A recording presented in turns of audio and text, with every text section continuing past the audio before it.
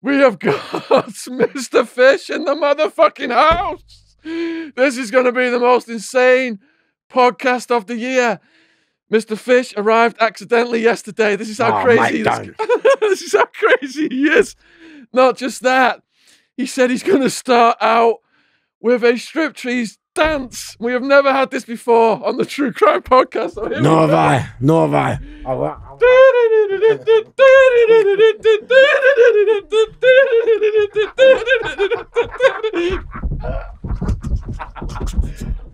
paid for this. I'm going to get paid for this. All right, off we go.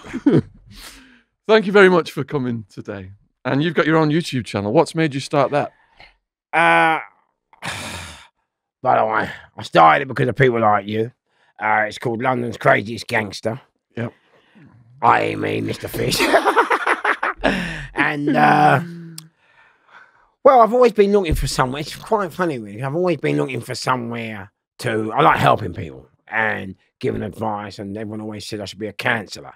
So Crash, for me, I was going to start a charity to help, like, kids involved in knife crime and criminality. And it would also help kids, you know, because what's happening now is kids are now being kept indoors. And because they're being kept indoors, what's happening now, they're not becoming streetwise. So the villains have won. So my charity, what I wanted to start was to help those. But what happened was, because I'm thick and soft my nuts, what happened was I didn't really know about the charity and how to get community. So I couldn't really get the outreach I wanted to the public. And then when Bobby Kasanga of Big Ego Media Productions interviewed me, I suddenly realised this is the best way I can reach people and help. Big Media Productions? Yeah, Bobby Kasanga. All right, yeah, shout out to them. Oh, thank you. So I watched an interview. It said, black, gay, armed robber, and you did a robbery dressed as a woman. Yeah. As an armed robbery dressed as a woman. Yeah. How did that come about? Well, I always liked Naomi Campbell, and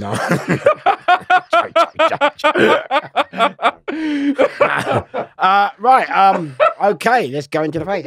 What happened was, Crash. My mate came to me and asked me if I could do a bit of work. Because in the old days, villains was a bit different, weren't they? Villains, everyone had a trade, and I was jack of all, master of none. But so he came at me and asked me if I would do a job in a town hall. And he said there's 200 grand in the bank, in the vault. So what happened was I said, okay, cool, no big deal, let's do it. And you got to remember, it's not really about money for me. Anyone can earn money. You can earn money doing a podcast. But Crash, it's always been about taking on the CSI of horrendous, beating the cameras. And it was in the middle of 3 police stations. Yes, like this is like, let's get it on, you know what I mean? Let's do it. And so Crash, I've gone up there to have a look. And when I've gone up there to have a look, what I've had to do, I've had to go in a way that would make people turn away and laugh at me. Do you understand? So what I've done, I've worn a great big pink gangster hat, right? A gold chain, a skimpy pair of shorts. And as I'm bowling down the road, everyone looking at me going, exactly what I want to go, have a look at this. And I'm laughing, you know. So I go in, and there's 2 reception, 2 security. Now, they're there all the time. And we were originally going to go in with 3 geezers. But the problem was, if they're there all the time, there's no way. All I had to do was get... like from the door to there, 20 yards, 30 yards. Yeah. But those security guards at reception, they're there every day. Yeah. They're going to know every single person that goes through that wages office. So I thought we couldn't do it like that. So I thought, okay, let me go and have a look at the setup. So I've gone in, and as I've gone in, the security have done exactly what I wanted. Just gone, oh, mate, have a look at this one. Turn around and laughing. And I'm thinking, well, let's see if you're laughing in 2 weeks' time. So anyway, Crash, how's your father? Yeah, I clocked all that CCTV and not everything. And then I've gone back. But when I've gone back, I've got this problem. 2 security, 2 receptions there every day. How the hell am I going to get through that 30 yard? And so, Crash, how's your father? I'm asking all the villains. I'm look, excuse me, mate, look, I've got this job. How am I going to get past them? I don't know, Fish. I don't know, Fish. I'm asking everyone. No one's giving me any help and all that. So I'm going, right, this is no good. So in them days, I was on the old cocaine. So I bought a gram, gone home, shut the curtains, and all my books I read are CIA, MI5, Winston Churchill, all like, Secret Service books and the likes. And Crash. So I'm looking all through it. MI5, no, they're not giving me CIA. I'm going, come on, someone help me, someone help me. And all of a sudden, Crash, my mate had given me a book by Andy McNabb, who writes the SAS books. And I hadn't read it. And so I, just like you gave me your book, I won't be reading now either. No, I will. No, I will. You know what? He might give me the next clue I need on my next bit of work. So anyway, Crash How's Your Father. I've opened up on the first page. And guess what it said? Women of Valour. I'm like, women? You never see women in the SAS. You never see any programs, documentary, any of women in the SAS. So I went, bang. And it said, only where a man could not go with the right identification papers go, could a woman go. And the Germans wouldn't give a second glance. I said, gangster. Crash. We're going as women. So I rang the boys. I said, right, I've got it, we're going as women. And they thought I was mad. So did I. So anyway, I've got the silicone implants. I've got my mate's bird address silicone implants. I've got the and I never had high heels. The media said gunman trips over high heels and drops gun. I had Dolly Dimple shoes on. And I look stunning though. And so we've done the wiggle, made out. So now we went, I went there, got past security. I told you I look like Naomi Campbell. And Crash How's Your Father. Got in. But it's quite funny, really, when you do bits of work, yeah? I'll be able to ignore this. When you do bits of work, what happens is, when you get nicked, it's not the crime you're getting the bird for. It's the words you say. So I had it all done. I'm sorry, I don't really want to do this. My house is getting repossessed and I'm really put in a situation where I have to do it. I'm so sorry. So when I got in and I'm going in, a fella is coming out. So he goes, oh, who are you? So I go, oh, staff. Right. So he turned back in to look at the manager, to say to the manager, is he start to know him? To know her, sorry. I wasn't him before her. And Crash How's Your Father. The manager said no, so I've had to whip out the tool and drag him in. But I've heard the bird on the reception say I'm being raided. So I know now, Crash, the alarm's been raised. So I'm like, well, do we stay? Do we go? Do we stay? Do we go? I thought, all right, okay, now we're in. Let's do it. So now, I know there's 200 grand in the market, yeah? So I go to the manager, right, where's the money? Now, I had to laugh. He's come running at me. This is a scandal, mate. With £400 in pound coins. So obviously he thinks I'm just a nut coming in the building and ain't got a clue what's going on. So remember I told you the words are what get you the sentence. Well, I was going to say the house has been repossessed and all that, but now he's through the £400 coins. I've lost it, ain't I? Open the fucking vault before I blow his fucking nuts off. 99 years, IPP. That's an indeterminate public protection sentence for those of you who don't know. That's what I received for it. 99-year sentence, armed robbery, dressed as a woman. I think it's hilarious. But so anyway, Crash How's Your Father. I get the dough. 194 grand. And I come out. But as I come out, there's like 300 people and all that, like in the reception, because where she said I'm being raided, they're now all outside, look, from the offices. I come down and look. So I come, hi! And I got out, and I look at my getaway driver on the bike, but he stood there freeze. And I'm like, straight away, I know something's wrong. So I told him to come after me so that we don't look like we're together.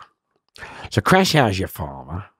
I've looked at him, and I'm like, I know something's wrong. So I said, don't approach him. And I look there to the right, and there's 2 old Bill coming down there. And I look at this kid again. And the problem was, normally, you know, we work with our own team, our own crew. We bring people together. But this kid, it was the first time I've worked with him. And I don't really like to work with married men because the thing is, if it goes wrong and you get a big bird, then you're losing your family, your kid. So if you're single and you ain't got that, then it doesn't hurt too much. You know what I'm saying? So first time I used him, and I just thought, you know what? If I pull out the yoga, which, to be honest with you, we never hurt police. I mean, it's a game. It's called Cops and Robbers. The guns are just used for compliance. I mean, I know they cause mental harm and that, but it's only for. But we never shoot police. I mean, the police, that's their role. It's their job. And I think when I've said this before in the other, when people do hurt police to try and escape and I think it's because they're disappointed that they never done their job properly. But I've seen so many people who have hurt police and they've ended up committing suicide, nick, self-harming, can't handle it. Do you know what I mean? So people need to know. So anyway, I've looked at these up and I thought, you know what, if I put them on the floor, this kid, he's not going to look 15 years. You know, they start hurling 15 years at him, 20, he's going to melt and grass all the others. Because we hadn't got a good plan, because what we had was, we had 2 black geezers to do it, and then we had 2 white geezers to do it. Because you see, the things have all changed now. In the old days, the game was simple. The game, you could just get 4 in a car, all bundle in, and off you go, smiling in the back with the loot. But now, because of CCTV and AMPR and everything, you have to use, you know, when the police come in, and their BMW 5s and all the rest of it, and all the other things you can't see, when they come in now, they're looking for teams. So teams of 2s and 3s. That's what they're watching for as they come. So the best way to do it now, what we found, was we always just laid on the back seat, put carbon on there, so it always looked like you was one driver, and so that way you could, like, get away and they wouldn't take no notice of you. So so we had that, and then I had a van to put the motorbike in, so that when the helicopter crash came up, the bike had disappeared. So we had it up there, mate. It was done proper. Yeah. I always wanted to join the army. I thought I could use my skills more wisely. And I did go to join once, but they said, have you got firearms on your record? And I said, yeah. They went, oh, no, you can't join. I can't join. I thought that'd be fucking job experience. Oh, well, you learn something. Life lessons, kids. Keep your day for jobs as well, folks. Channel your energy into the military, not armed bank robberies. Oh, mate, I did try. But Crash, how's your father? So I've run towards him. I thought, right, no, it's called damage limitation. Limitation. Yeah, you got to limit the damage. And so I thought, for me, if I do anything, my #1 priority is to get the crew home. Crash, how's your father? That is absolute, resolute. Got to get the crew home back to their families. And so, damage limitation for me was, okay, at least if I run with a loot and can get away, if I get caught, it don't matter, I'm stunned. So I thought, right. So I've gone, bang, bang, bang, got away, hit the gun, hit the money. So I'm waiting for him to maybe come along. He didn't come. So someone's pointing me out. So Crash, 2 old Bill comes up, push one outside. And I'm like, this is a scandal. How much can you handle? This is a scandal. I've gone and run across the road and got hit by a black cab. I mean, they never stop for black people anyway in them days, but I mean, to get hit and still not stop is a effing scandal. I'm telling you. And so he didn't stop. So now I got up again and I run, and 5 Polish geezers or builders jumped me as they were screaming policemen. That's all right. I'm learning Polish now, so I can go and get them. But so anyway, Crash, how's your farmer? I'm on the floor now. They've got all the guns out. I'm like, yeah, this is good, isn't it? So they ripped the dress off. So I've got the bra on, the silicone implants, and I crashed. And they're stabbing them. Where's the gun? And so they find the gun and the money. So then I go to the hospital, They got all the MP5s. I'm handcuffed to the trolley. Yeah, they're in there like, you know, regiment of the year. 4 MP5s right around me. I'm like, looking like Sammy the Peanut, you know what I mean? Change his bed, bra on, I mean, suspenders. I'm like, oh, how's your father? So crash. I get in there and we go to, you know, people got to also realise with the game. I got nicked, so flying squad. What you got to understand about flying squad? What you understand all about the whole system really is, I'm going to say rigged. It's kind of, let's say rigged. We say rigged. It's kind of, you know, they got their courts. So, you know, if they really think you're naughty, then you go to Wimbledon or Kingston or Woodcote. They've got their courts where they, you know, talk to the judge. They're all in it together, yeah. So they took me to Hammersmith, and they asked me to if I would grass up my boys. The boys, and I said, look, mate, you got me. I've handed you over. I said, I've held my hands up. You've got the, you got everything you need. I said, I can't give my boys. I said, giving you my boys would be like giving the English to the Germans. You know what I mean? And Crash, he said to me, you know what, Fish, you're going to do a long time. And I said to him, you know what, mate, no disrespect to you. I would rather do 15 years in hell and come up with my head held high than 5 years in paradise and never be able to look at my boys or friends again. Exactly. And I'll tell you now, it was quite funny with the flying squad. I'll tell you, this is quite funny. This is serious, mate. Crash out your phone, bang on deadly. He shook my hand, flying squad, and went, you know what, Fish, you're a man of valour. And I was like that.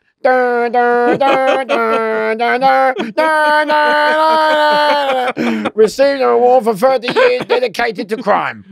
But I know, you know, and you know, I mean, you know, for flying squad to say that to me, and being in the game, that was massive. That to me, you know, we'd passed a good hurdle. I've been nicked with guns before, and they knew I was never. I wouldn't hurt old Bill. I mean, Chris, they knew what I was about. They, you know, if you were dirt and filth and scum, you know what I mean? What is it I always say? I took on the bad guys, respected the good guys, stayed with the wise guys, and stayed away from the fool guys. So they knew what I was about. So Crash, how's your father? They were sweet with me. So then I get in the old Lexus now. I love it. Lexus, you know. Not them old BMW X5 Lexus, you know, gold. Side light. Woo, woo, woo, woo. So I'm handcuffed in the back, and the joke is, they look like beard, and they look like us. He had a Foster t-shirt on, he's got the piece. I said, you want it, boy? He went, oh, yeah. So I'm in the back of the car, I'm going, man, this is great, this is it. So we got to go from Hammersmith to Wimbledon, cool. Yeah, Hammersmith police station. So crown, I go, Gov. I'm all handcuffed. Gov, oh, let's have the siren on, please, Gov. So the cop next to me goes, Gov, can we have it on? So he goes, yeah, come on, why not? So they put us on, they go, whoa, whoa, I'm going gangsters in the game. Yeah. And the old man said, they gave me a good statement. It made a good statement for me in the court. I said, couldn't have been that good. I got 99 fucking years. And I must, how well is this? Where do these cameras go? How are they? Do they show everything? Yeah, we've got one on you, one on me, and one on both of us. So you can see. When I got my 99 years, I swear to my mother's life, when I got my 99 years, I'm deaf. So me being the gangster I am, yeah, I've gone back with half the ump. I'm thinking, nah, man, anyone can do single figures. Who can do double figures? So I've gone back, and my pals are there, all the other things, and I said, listen, I've got half the ump. And I said, what's up, son? And I said, Crash, how's your father? I said, I only got 9.5 years. I goes, what do you mean? I goes, I wanted double figures. And then the prison officer come to me and said, no, you're not got 9.5 years, you're doing 99 years. I was like that. What? Mate, I needed a foot pump to pump me back up. Mate, I was in bits, 99 years, I'm like,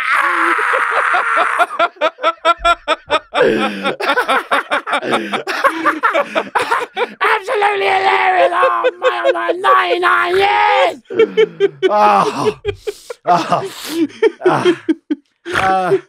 The 99 years. Shall I talk about the 99 years? Shall I talk about the 99 years? Shall I carry on there? Keep going. Okay, so the 99, Don't stop. Don't the stop. 99 years. It was quite funny because we all get nicked now. And my mate was sitting over there, he can't see me now, shot back. He's EPP. Now, when we were getting sentenced, Crash, the solicitor's going, Fish. She was a woman. Fish, you got to be careful. There's this new sentence coming out. I went, yeah. She said, no, you don't understand. It's forever. I said, listen, love, do yourself a favour. If they're going to give the sentence out, they're going to give it out. What can you do? So you might as well accept it. Do you know what I mean? And for me, no matter what I do, I mean, the first thing, look, if you came to me, listen, Fish, do you want to go on a bit of work? Crash, I'm going to say to you, Shaun, are you ready to do bird? Yeah. Now, if you go to me, I'll go, right, forget it. Because what you're telling me in that instance is, well, if it goes wrong, you're ready to grass. What I told everybody was, I've got a lawyer ready. Exercise your right to remain silent. Tell them we've got a lawyer and we'll take care of you from there. That's what we did. And only 4 people snitched out of over 100 who got arrested with us. Yeah. Hey, what a good fucking lawyer. You done 9 years. Well, I was facing life. So. No, it is fucking life. I always represent myself, and I got off. Anyway, so give me this sentence, Shaun. Yeah, crash on there. So anyway, the judge gives me this 9.5. So anyway, now I'm thinking, right, 99 years. And I thought, well, do you know what, Fish? Fuck it. 99 years. You're here. Let's enjoy it. And that's the problem with a lot of people now, a lot of villains crashing out your father. They don't listen. Bird is part of the game. It's part of the train. If you can't do bird, don't play the game. It's like paying taxes. Who pays taxes? No, I don't know. Just tell me. I'm interested. I need to know. Law-abiding people. You're a law-abiding citizen. I am now. Law-abiding citizen he is. No, he's a law-abiding villain. Sorry, I mistaken. Okay, yeah, okay. Don't tell Universal Credit. Don't pay taxes. But crash out your father. I thought, okay, we've got 99 years. So I thought, well, enjoy it. Fuck it. You know what I mean? Why not? You know what I mean? Enjoy it. Listen, not going nowhere. There are people worse off than you. There's little Ram Sammy in there with a pot of water in his head in Africa, Asia, or Malaya, anywhere in the world. And they got to hop to the fucking well, get a pot of water, put it back in there to hop home, and by the time they get home, half it's gone, and they got to go back again. You know what I mean? Like, there are worse things than that. There are disabled kids. There are disabled people. There are husbands in prison, wives, battered wives. There's worse things in the world than 99 years. And so I just loved it and enjoyed it. I did a Spanish degree, habla español, sí, bien. Bastante bien.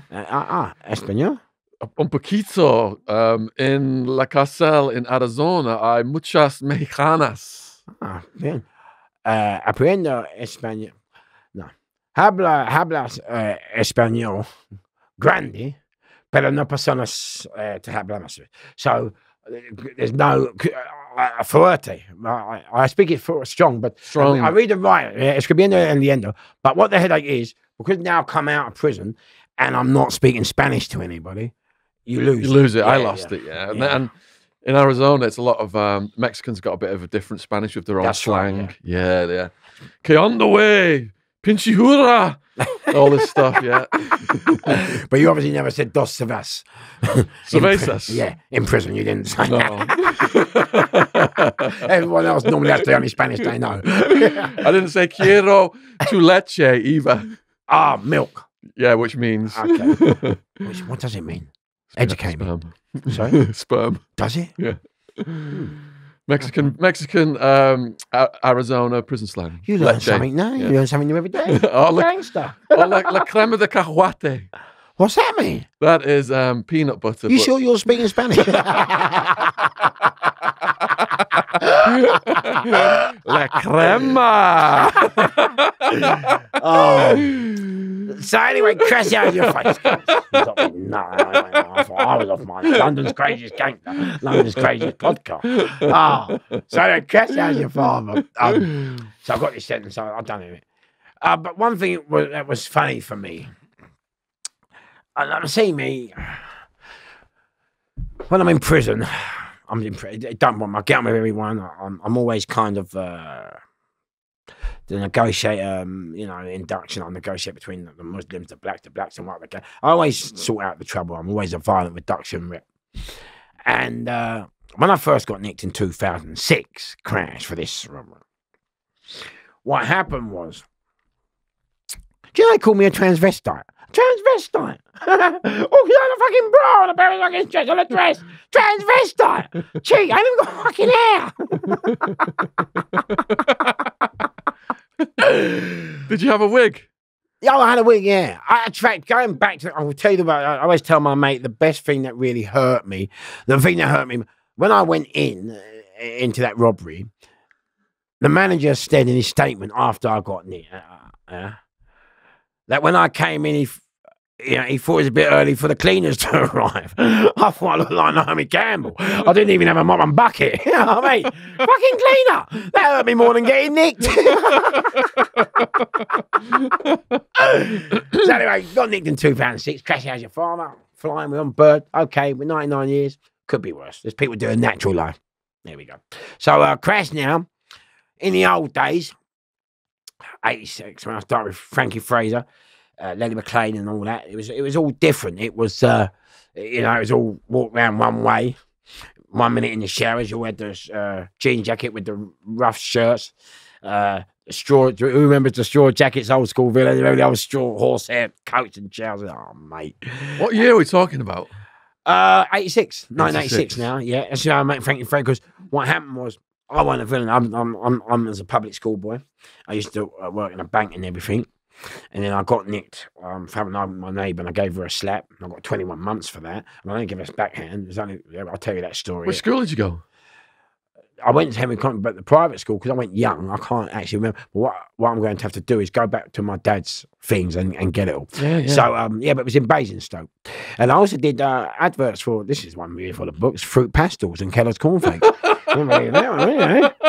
That's why I eat crunchy nut now. Can we put that in the video? Is that available, that footage, anywhere? Do you know what? I'm going to have to get the pictures. I don't know. We'll have to bring up the BBC, whoever it was for, ITV, innit? Yeah. So anyway, crash out your father. So I met Frankie Fraser. What's he like? Now, this is, I got to laugh, because crash out your father. This is, people slag him off and say this is bad thing. And I suppose they have every right to, because of the things he's done. So we're not going to, condone a lot of the things he's done. But I can only speak for me personally. Remember, I had only done one sentence for 18 months, which was, I'll tell you that in a moment, which was in a juvenile. I've come to Wandsworth, and you have to remember now, Wandsworth was the flagship. Listen, there was no Belmarsh. There were AAA cats, AA cats, A cats. It was on. All the officers were RoboCops, 6'2", all ex-MPs, 2-inch sleeves. They had the flat hats, the slit hats, standing like Rottweilers, the block screws and that, mate. On it. The chief was always 9'2", built like a big shit house. On it. You know what I mean? And when they used to come, the way they come, when it all kicks off, innit? I know in America maybe it's worse, but when that, I used to call it a train. You can hear them running, can't you? Boots, coming. Yeah. So, did you experience any of that yourself, Shaun? No, I was well behaved, but I saw people get tasered down and dogpiled. I was well behaved. I still got on the fucking train. I don't mean he's done bird,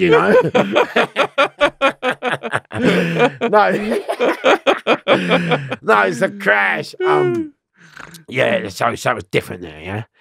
And I was like, shitting myself. I'm just walking around, not saying a word to no one. This I'm out of my league. And then every morning I used to come out and crash out your father. there was a new screw, and in those days you had to slop out, so you had to get your shit and take it all in, slop it out, it's done, come back. So every morning the screw would be by the slop out area and crash out your father. And when I come out and I go, morning to you, sir. It's all about the 2 R's. So every day I go, good morning to you, sir. Good morning to you, sir. And smile. And one day he says, fish? I said, yes, sir. He said, I don't get it. I said, what's wrong, sir? He said, every day you come out your cell, you always smile and you always say, good morning, sir. And he goes, I don't understand why. And I said, it's all about the 2 R's, sir. He said, 2 R's? I said, yes, sir. He said, what's the 2 R's? I said, you're one day nearer to retirement and I'm one day nearer to release, sir. Good day to you. And so Frankie saw me do this. And so Frankie says to me, mate, come here, son. I'm taking you under the wing because I like the way you carry on. And so Frankie, for me, I mean, I love it. I mean, he didn't have to know me. I was just a peanut. He didn't have to do that to me. And he took me in the cell and he said, right, Fish. And he told me how to do bird. No pictures on the wall. Number 1, yeah? All your letters and all your personal go in a box and they stay under the bed. And the reason for this is when you have pictures on the wall, I don't know if you've experienced this in Mexico and that, but when you put pictures on the wall and the letters are out, then it serves 2 reasons. One, other prisoners can come in, especially now because they've got the mobiles in there and all that in there. They can come in and then try and get into your missus or get into that or say, I know this person. You know, it can get messy. Creates envy. Yeah, yeah. And then 2, when the screws come in and they got the right hump with you and they're going to move you or down the block, they just rip up all your letters and all that, you know, like if you're a proper nasty bit of work, you know. I don't know, do you experience that? Absolutely. They come in, trash your cell, fucking bring the dogs in, they fucking get all your pictures, rip them off the wall, throw them on the floor, stramp them on the boots. Yeah. Yeah, you had that, yeah. I had that, yeah. See, and that's what you get for being good. Everyone gets a bit of that. He's a good brother. Oh, yeah. So he taught me that, and I need to have a newspaper. And that has stood with me all throughout my bird. What about pictures when you go on a date? Sorry? When you go on a date. What, in prison? Yeah. So going on a date in Arizona prison means you got your plastic sandwich bag, and you put a picture of your missus in it, and you've got your tape, and you go to shower, and you tape the picture to the wall of the shower, and it doesn't get wet because it's in the plastic bag, and you give it some of that. Okay. Yeah. Right, well, going on a date in Swelsa, I meant going out with Pedro, who was from Chile, and saying, can you get your chili out? That's another story. Like, if I'm putting Pedro in a plastic bag, well, you're going to be on your nine. I might try it next time. I'll put him in a plastic bag. Yeah, Pedro, how are you? I'm suffocating.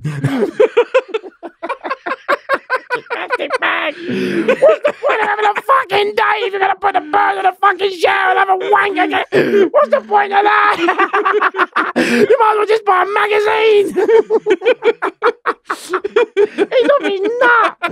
Oh, we're going to change podcast. That's London's greatest gangster. Oh, no wonder the Mexicans are in trouble. No wonder. Mind you, it's better than dating over here because I was social. What's it called? When I came out, it was all social network. What's it called? Plenty of Fish and Tinder. Oh, yeah, hammered that. Yeah, so, well, I had a go, didn't I? I thought I'd got to try it. And it was funny when I first came out. Because when I first came out... What year did you come out? 2016. 2016. It was funny when I came out. Yeah. Because when on my first day, I have to be honest, I'm in the hostel. And a fella comes up to me and said, are you Fish? I said, yeah. I didn't know if it was that. He went, are you gay? I went, yeah. I'm thinking, I'll be going to war. And then we ended up in bed together, and I was like, fucking hell, it's just a hostel or a brothel. Do you know what I mean? I had 2 fucking boyfriends in there. I was like, mate, this is all right. I didn't even want to go there in the first place. You know what I mean? But I thought, crash, I could live here. So you went in 86, came out in 2016, you did 30 years on that. No. I went in 2006 for the armed robbery. 2006. And then I came out, so I did 10.5 years. Gotcha. Yeah. So I'm just telling you how I how I learned about prison. Yeah, keep going. Keep going. We're loving it. With Frankie Fraser. Yeah. And this is why I always love him. And so he taught me that. And it was funny because those of you old school villains will know when you're in Wandsworth, you had to walk round the yard, remember the 3 circles. And so all us little peanuts would be on the outer circle. And then like the lieutenants would all be on the inner circle. And then the chiefs would be in the little circle, Lenny McLean, Frankie Fraser, and all the rest of them. And it was just mad. And we all had to walk, remember, you all had to walk right, didn't you? It wasn't right around the circle. It was, no, you couldn't walk like you can now. And so it was, it was proper eye-opener. But Frankie taught me that. And so it's always lived through me.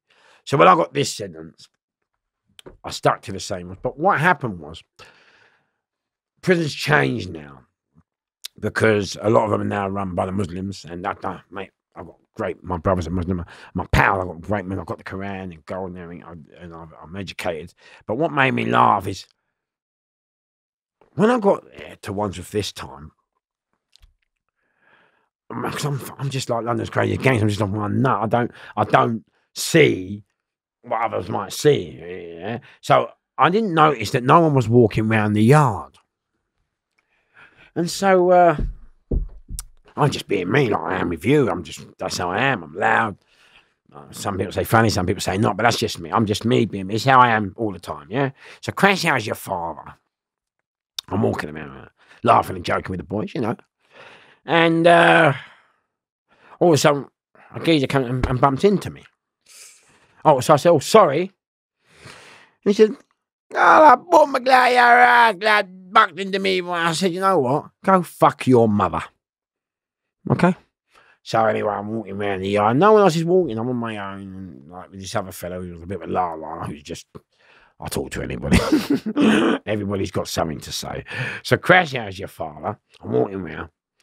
And I see another one bandaging up his hand. And then you've got, remember, this crew, they're about 30-handed, 25-handed.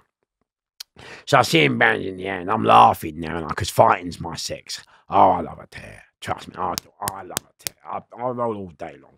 See what I mean? After being bullied for so long and then coming out, I love a tear up, mate, any time. So anyway, they've now come behind me, yeah? So I'm now going to play Sammy the Peanut now, which means like dumb, yeah? So now they come behind me. They start kicking the back of my heels. So I'm playing Sammy. I said, oh, sorry. So now he thinks I'm shook, doesn't he? Well, 2 of them, right? So the one who's now bandaged up his hands and he's come. He go, what you had trouble my blood clot brother for? So I said, I never troubled your brother. So now he thinks I'm proper shook, doesn't he? So he go, what a boomba glad you have blood clot trouble my brother for? I said, I never troubled your brother. So now he really thinks he got me, yeah? So he goes, what a boomba clot? Because what their idea was, how they kept control, which I didn't know at the time, was they give a slap to you in front of everybody. And that's how they keep the power. I didn't clock this at the time. So he goes, what a boomba clot, you had some of my blood clot brethren for. So the whole fucking prison can hear it, as well as fucking Parker, you know what I mean? Mate, I'll tell you what, he might have had a fog on. He's going to be in the prison alarm. So they crash out your father. I've gone crash. He's gone down. The other one with the speedball, because I used to box as well. And I was quite good at it. And crash out your father. So anyway, he's gone down. So I'm hitting the other one. But now, what's happened is, right, okay, go back. I said I used to go to public school, yes? Then I went to comprehensive, and that was where my dad made me. So I've gone from public school in my early years, and then at 12, 11, I've gone to comprehensive. So, but the problem with doing it that way, what happened was I was too far advanced. Secondly, I spoke really perfect English, like how does one go to the lavatory, how does one find his way to here and there. So what was happening was I was getting bullied by the Rastafarians, which to me, you have to realise, you know what I mean? I've got Rastafarian mates and everything now, but at that time, going to public school, the only other black people I saw were sheep. And so when you come to London and then you see these Rastafarians, you really do think you're looking at Predator.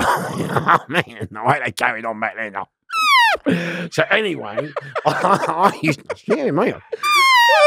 How's your father? On it, yeah? So anyway, Crash, how's your father, yeah? I said, stop laughing, it's serious. Keep laughing, it's serious. So then, Crash, how's your father? What I've done, in school, I used to hide behind, Ray, I hope you're watching this kid because you know what, I love you. I used to hide behind a guy called Rayball. Now, Rayball was the same size as me, but he was skinny. And I was his shadow. And I always used to, he kind of protected me, Ray. Ray always looked after me. He wouldn't let no one trouble me. And so I was always following Ray. Love Ray for that. Always love you. And then what was happened is, as I'm fighting, the only man who came to my aid, because Ray was in there, was Rayball.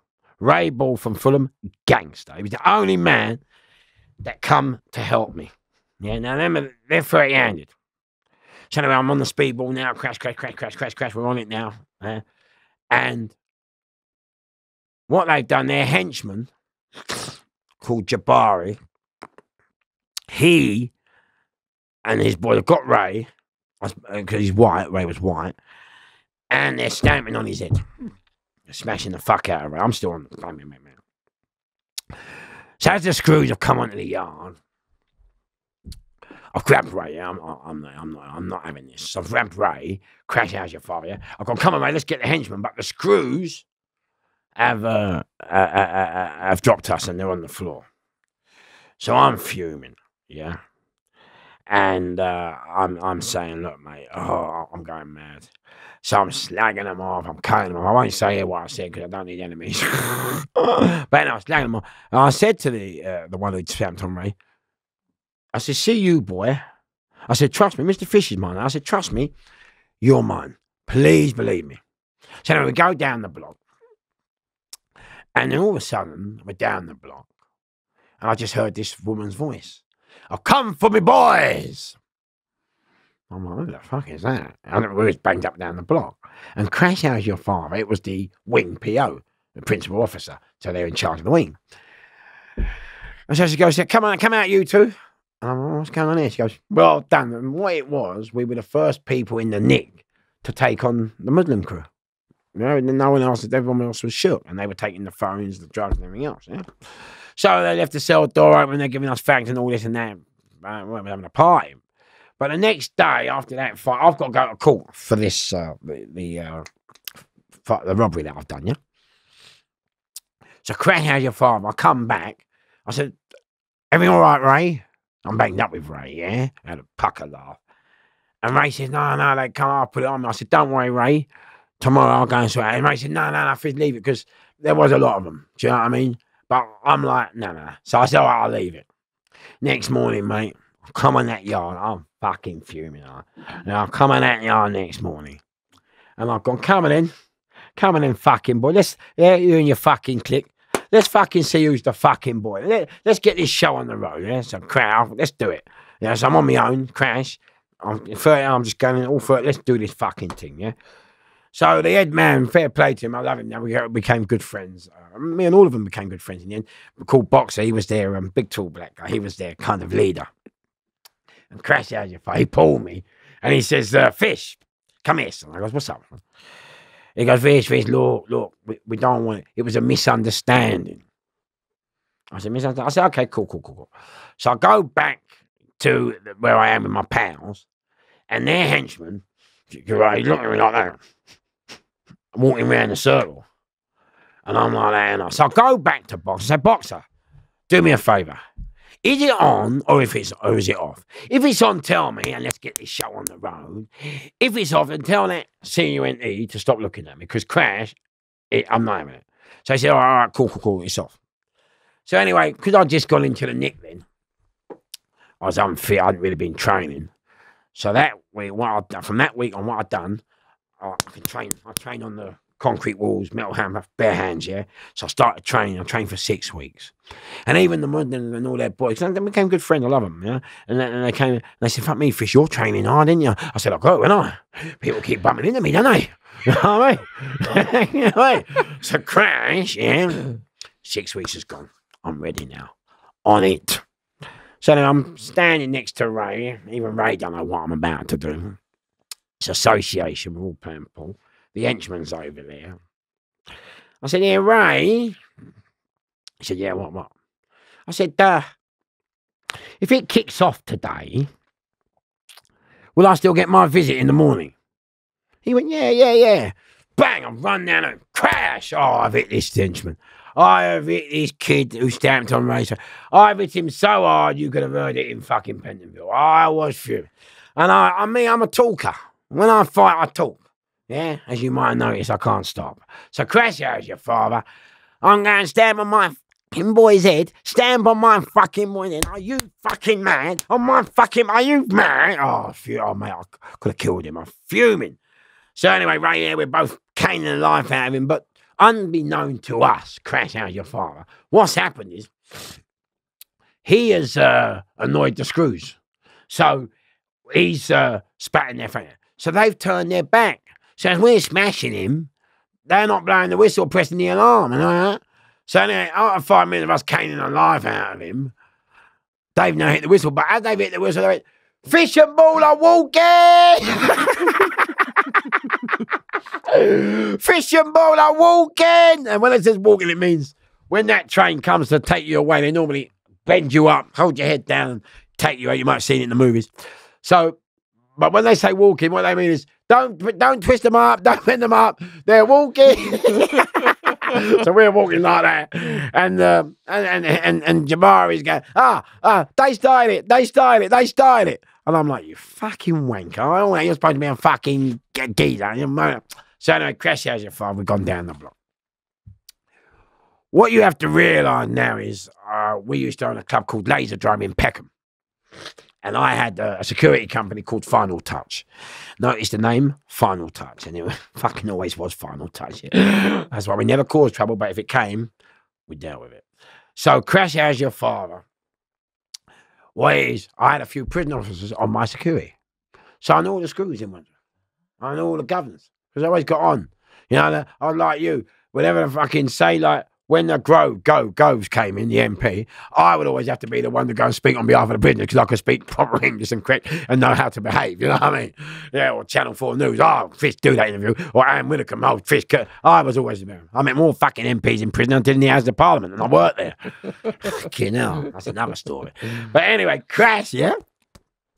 So we're going the block now. We're down. You know the block, don't you? Down, yeah. The block is, for those who don't know, the block is like a courtroom for prisoners. So you get nicked, and then you have a thing called adjudication, which is like a court case, and you're allowed to give your evidence. And so, you know, that we was kind of getting ready in the court. But I knew the governor. The governor knew me well, yeah? So he said, Fish, what's that? I said, you know what, Gov? I said, you know what, I've been coming to this nick since 1986. I said, prison officers used to stand on the yard, and prisoners used to walk round the yard. Now you've allowed the Muslim clique to take over. They're taking the phone, and all your screws are behind the gates, and now everyone's living in fear. So I said, I'll tell you what I'll do. Put me back on the wing, keep their henchmen down here, and I'll give your nick back to you. Mate. So the governor looked at me and goes, Fish, I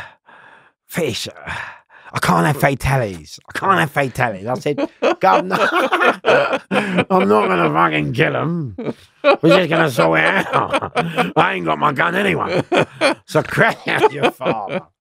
So him and the chief are now looking at each other. They go, and the chief is looking, they're looking at Fish. I can't have fatalities. They're going, God, there won't be fatalities. Leave it to me, please. So he goes, okay, go ahead. So I go back to, so we're in there. So Ray. Ray,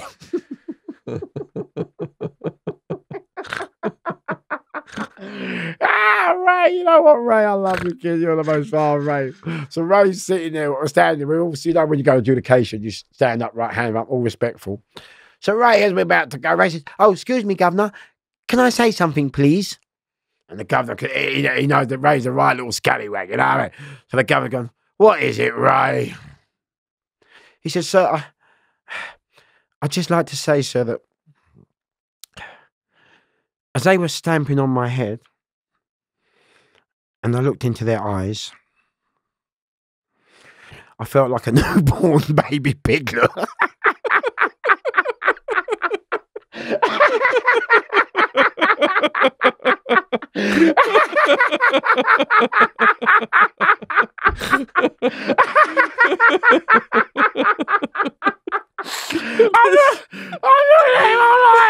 I'm like, this is the craziest shit we've ever had on this podcast. Oh, you're joking. You're crazier than me. But I'm looking at him, yeah? Shaun, I swear. I'm like, you for real? I'm on the floor. I'm on the floor.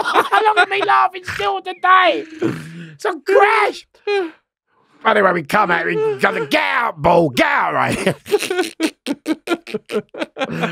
So anyway, we go back. So I go straight down to Boxer, the leader's cell. And I go, hello, son. He goes, you fucking, you cunt. You're going to get done on every fucking wing. You're going to get... I said, listen here, you no good fucking piece of shit. I carry the Lionheart fucking sword and the St. George's the Lionheart sword and the St. George's fucking seal. We've ruled the fucking world for fucking centuries, you fucking loon. I said, I'll line you, Anna. He went, all right, calm down, calm down, calm down. All right, cool. He goes, you know what, you're all right. I said, Boxer, listen, son. Listen to me. I don't do fuck all, Boxer. I'm laugh and joke. I don't trouble no one. I don't get no one. I don't get involved. I don't sell drugs. I don't sell phones. I don't do fuck all.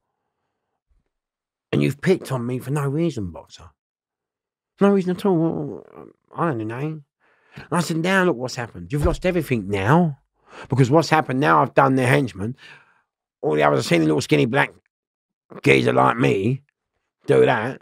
They've all now got power now and heart, and they've all started doing them, haven't they? So I said to Boxer, look, mate, my brother's a Muslim. I've got Muslim power. I've got nothing against Muslim, mate. Come, mate, they're my pals. But if you've got beef, have the beef with the government or the prison. Don't have it. We're just trying to put bread and butter on our family's table, mate. That's it, you know what I'm saying? I said, now, look, you've lost everything now. And so me and Boxer and all the other Muslims, we became good friends. And I said to them, I said, gentlemen, look, let me tell you something now. It's all right being in one O with your muggy clique for an hour. What about when you get sent out to Minick? You know what I'm saying? Elstoke, Colney, the Mount, Swellside, and you're not with your fucking pals. And I'm with mine. Then what fucking happens, you see? And so we all became friends and the shit. And yeah, it ended up quite well. And so, yeah, that was the scenario of my first a couple of weeks in fucking going and starting my 2006 to 99 year IPP sentence.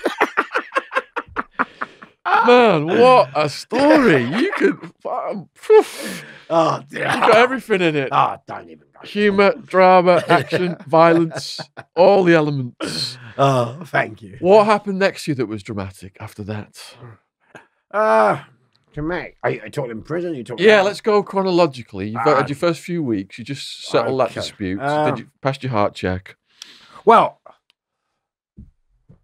the one I tell you before that. Now, I mean, well, I tell you what. Don't go chronologically because you're going back because jump around anywhere you want. Whatever's the best stories. We was in Scrubs once, and I'll tell you, I never cause trouble. Everyone knows I don't cause it, but when it comes, okay.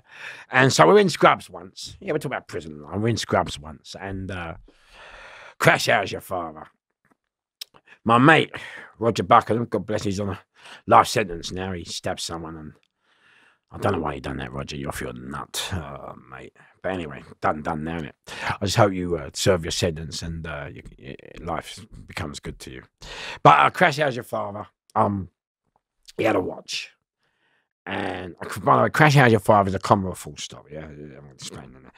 So, Bosch, he's got a lovely watch, okay? Beautiful watch. It's like one of these 200 fucking round. I don't fucking know. Yeah, I don't even wear a watch. So, Crash How's Your Father. This guy's took his watch from Labatt Grove. Mr. William. I won't say his first name. And so, I'm standing there talking to him, I'm talking to you.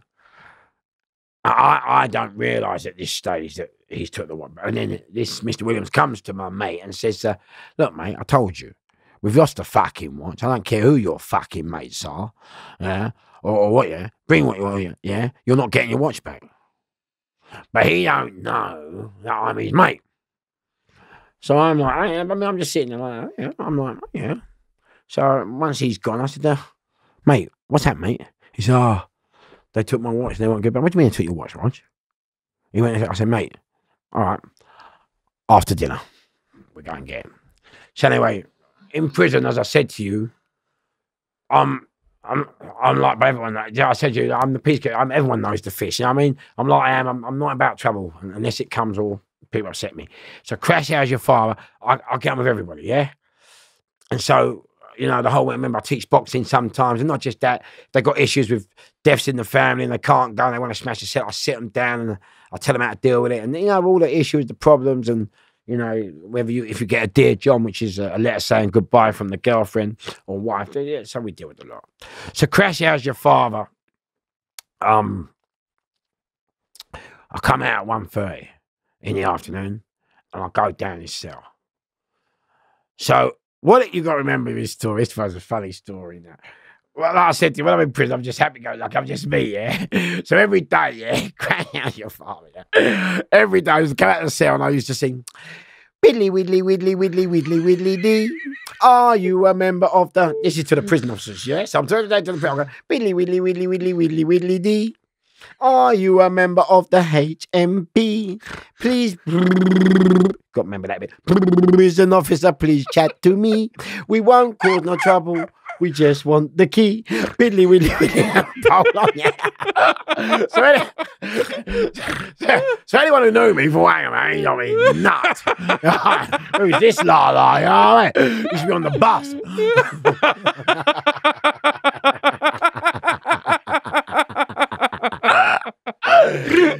Oh, mate, kill me if you can. Kill me if you can. So anyway, crash out your father.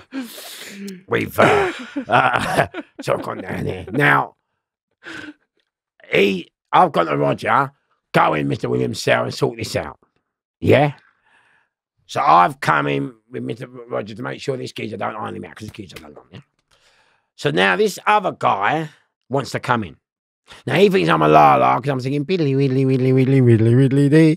Are you? So he's going, just move. And I'm going, mate, look, just wait. They're just sorting out an issue. And he goes, just move, man. I go, mate. I go, fuck it, crash. Oh, I've hit this guy. Oh, mate, yeah, I'm just like, for fuck's sake, what is wrong? Why is it people always take respect and kindness for weakness? And I absolutely hate it. I hate it when people take your respect and then you have to do what you got to do. And then they want to come and apologise and go, oh, yeah, you're right. Why is it they always want to get hurt before they make that move? Yeah, Takers. Huh? Why? The takers. I don't know why but what I'm saying is, yeah, but they're getting hurt. You remember, I'm laying on brick walls, bare-handed. Mate, you're getting hurt. But why? Why can't you just accept me for being happy and happy-go-lucky? Why have I always got to switch? So anyway, I've crashed him now. And now what's happened is the screws have come to nick me. We're on B-Wing Scrubs. So who else do you remember this one? Remember, boys, it was a good one, weren't it? Oh, on it. And then they come to nick me. Oh, the whole landing's gone mad. Leave them alone. They've started throwing all the tables and chairs. I'm like, so the screws are running in the corner. So I've had to go. No, because now I'm real. Mate, stop. This is mutiny. So I've gone, whoa, stop. Leave them. They're with me. They're all right. I'm protecting the screws. So the screws have run downstairs.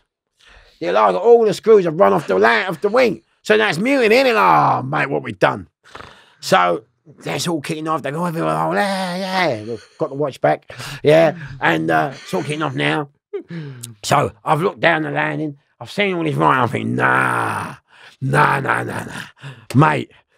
So I go, right, everybody back to your cells now. Everyone behind your doors now. Yeah, so they're all starting to go back. And I can see the governor's coming the wing on it, and he's looked up and he's thinking, who the fuck is that? And then he's looked up and I see him. Cool. So I've got everyone back and locked the door. So anyway, the governor, I bang up, and the governor comes to me and he calls me down the office. He says, oh, thanks, Fish, for putting them back in that. He goes, I'm going to let you go, but I'm going to charge all the others. I go, no, charge all the others with various crimes, yeah? And I went, nah. I go, no, Gov, we're all witnesses for each other. If you let me go, you've got to let them all go. So he went, all right, cool. I goes, come, mate. I goes, they obviously didn't get hurt. We protect them. You've got them all back. You haven't created a situation. It's not mutiny. Do you know what I mean? So the governor said, yeah, sweet. And yeah, we got the watch back, and everyone lived happily ever after. Did the guy who took the watch behave himself after that? Yeah, no, I know him. I met him in Swellside again, and I know him. You know, as I said, Swellside was a massive one for me. Swellside. You know, as I said, being gay, as I said in my first interview, it was very hard in the beginning. Like, when you're my generation, it's very hard work, especially African parents. But anyway, just in them days, it was very taboo and not spoken about. So it was always hidden. So when I came out of it, and that's what I was always saying, and I said on Bobby Kasanga's podcast, when you face your biggest fear, and I'm not lying, when you beat your biggest fear. So like if you're going for an operation hospital and you have all these fears about the operation, then you have all these fears about what's going to happen. And to be honest with you, the fears are just ghosts. And then in my situation, you always worried about what people are going to think and what people are going to say. And you think you're going to lose all your friends. But you know what? Crash had your father, yeah? I came out in a pub in Shepherd Bush called the Springboks on New Year's Eve, 10 to 12, New Year's Day. In a pub. It's a packed pub. And I've got my, listen up, everybody. And everyone's like, who the fuck's this bloke? You know what I mean? It's 10 to 12 New Year's Eve, the music blaring, we're all lagging, sniffing, dropping, and crashing out your father. Some lunatic on stage. And he definitely ain't the DJ, and he definitely ain't the MC. You know what I mean? He's stopping the music. He's not even doing security tonight. You know what I mean?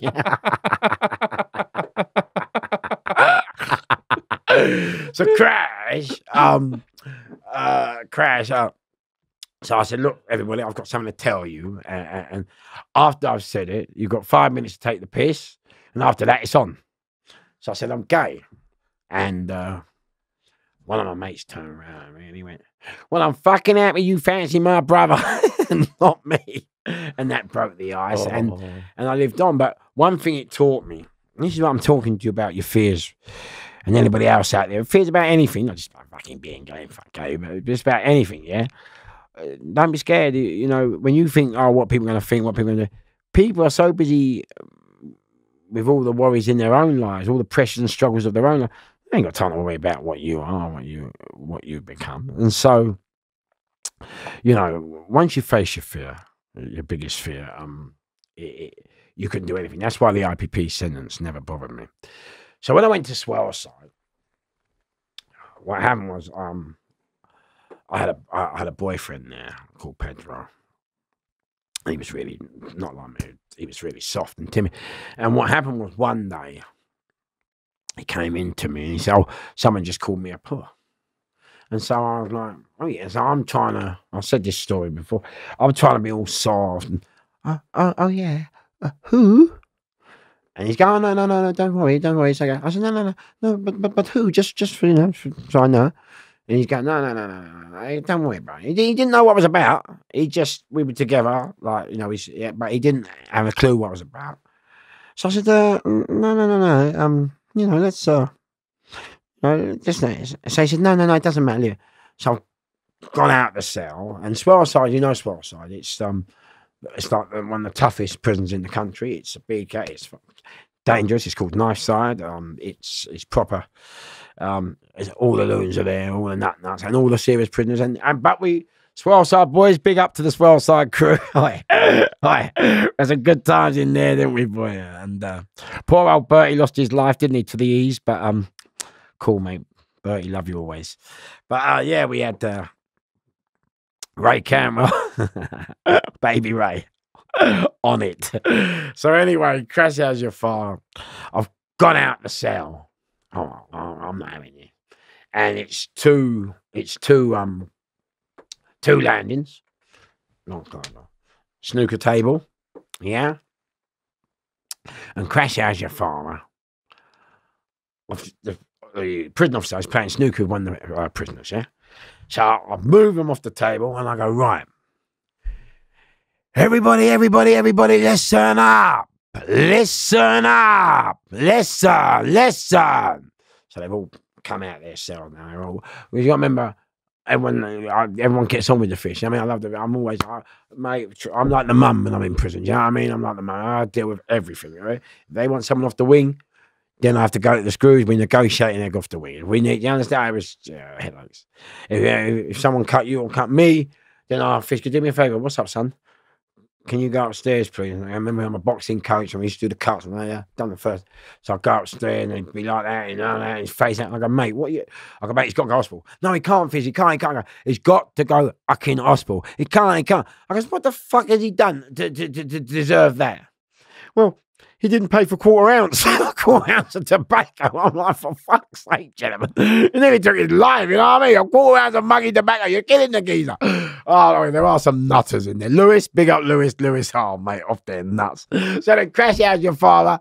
I'm on the pool table. I'm shouting. Everyone, listen up. So everyone now comes out and I say, listen, see me and my mate. We eat meat and we love it. Now, if there's anyone here who's got an issue with it, yeah? That's not a problem. Bring what you want, who you want, as many as you want.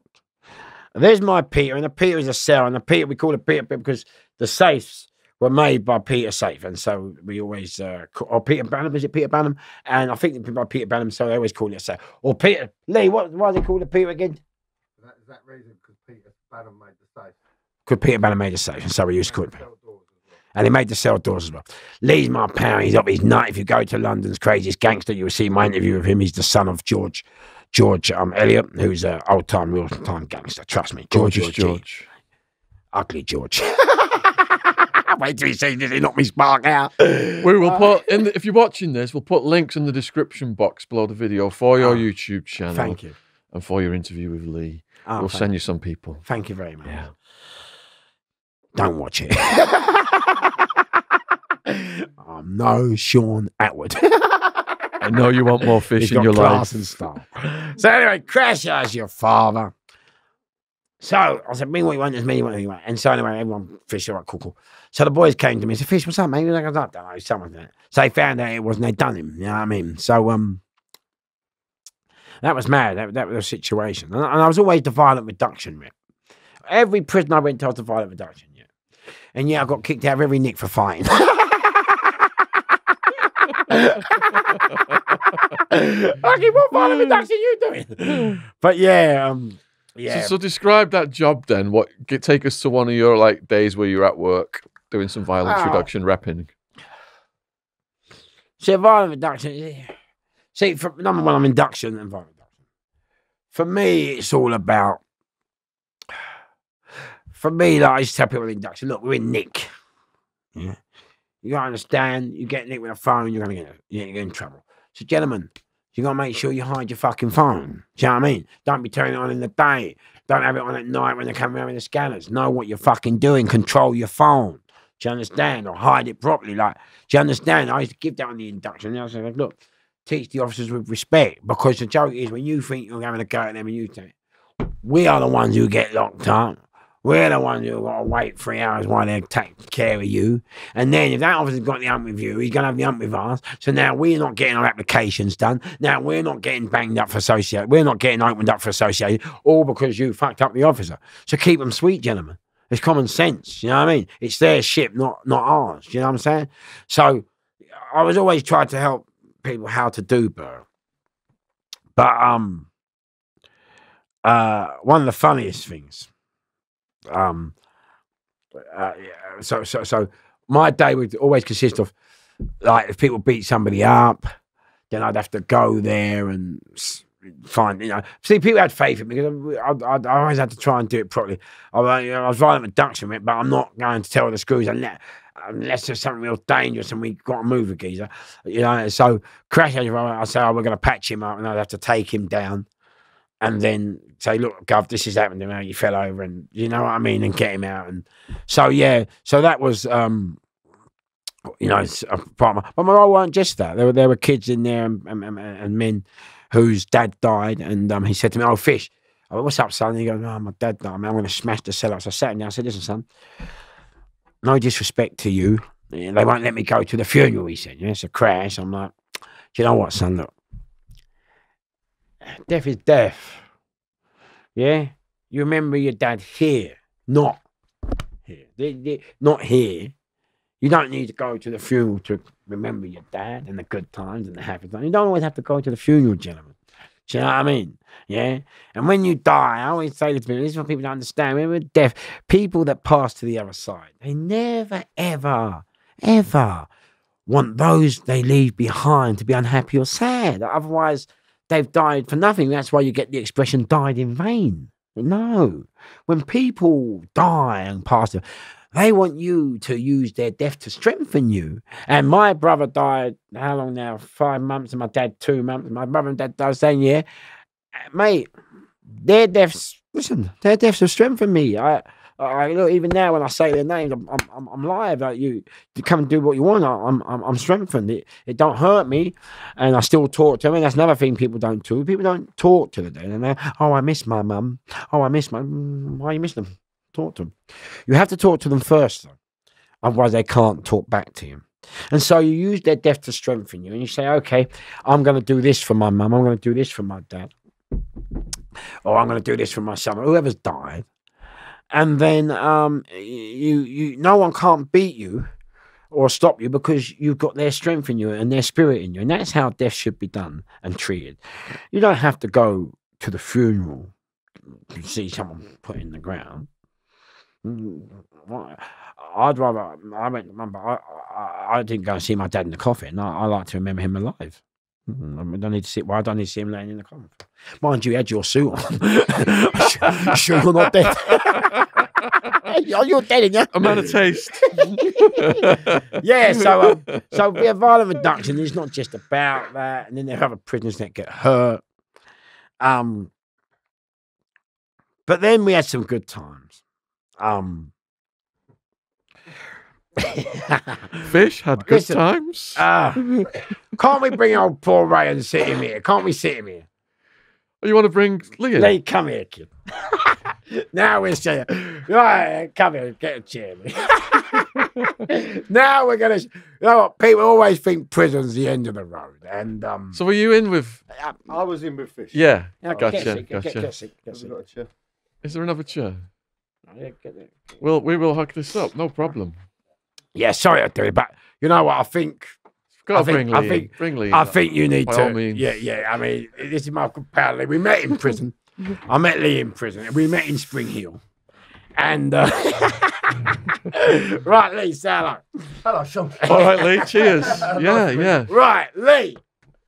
Tell them how you met me in Spring Hill. Tell me what happened. Come forward a little bit to the mic. Okay, so I met Fish in open prison. Yeah. Okay, yeah. Spring Hill open prison. I've come from like bring your face close to the mic. I've come from a C-cat prison into a D-cat prison, which is an open prison. Okay, they let you go on home lease. Yeah. They let you work, drive, stuff like that. But you always have to come back to the prison. And I've pulled up in the car with my mother of my children. And we've got out of the car and we've got to wait a little bit of time to get processed through reception, okay? And I'm standing there and I'm having a kiss and a cuddle and I'm saying goodbye. And I've looked up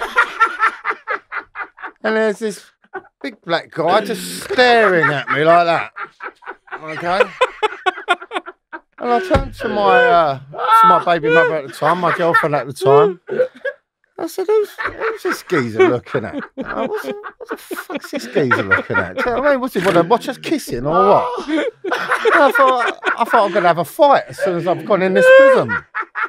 Was he doing the thing with the eyes? Yeah, the mad eyes, and he's looking, and he's. I'm like that, because I'm the induction order, yeah.